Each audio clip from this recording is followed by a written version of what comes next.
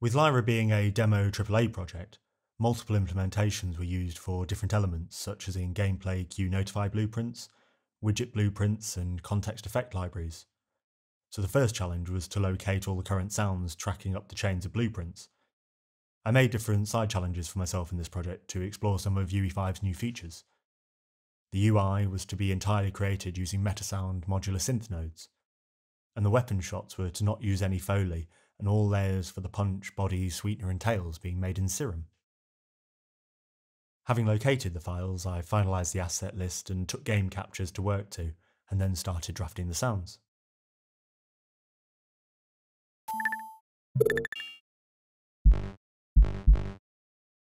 The UI was built up around sine, triangle, saw and square waves, sent through a variety of modulators, envelopes and delays, and then layered up to make sequences for the UI, essentially giving the sounds a start, middle and end, to build a character into the game.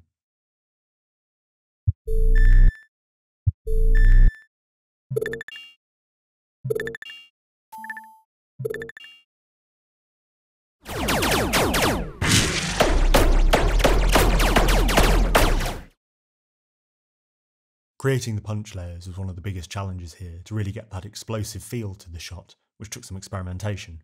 I then made a variety of sets of synth sounds for the weapons and different parts for the gunshot breakdown, so I could sample combinations and make extra changes once in Unreal to adapt the sounds and the dynamics till the guns felt they had the right power and style.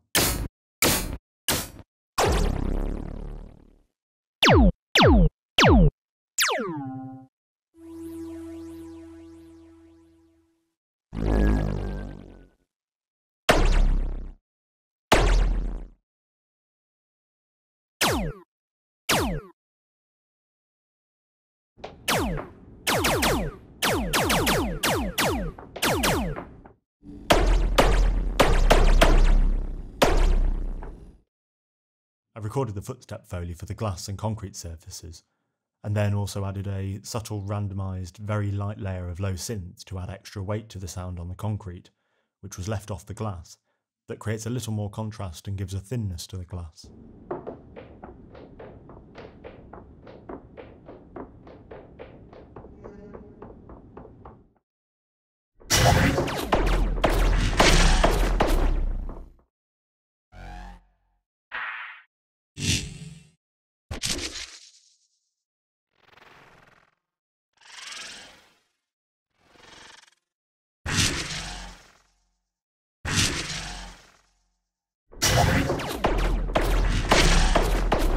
For the ambience, I decided to use the new Soundscapes plugin, which has a lot of great flexibility and control with its variation in the spawning features.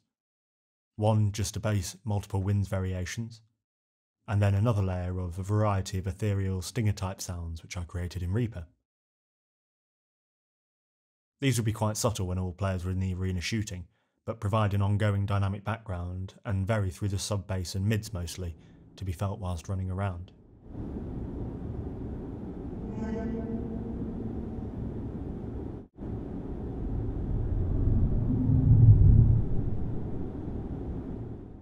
And the final result?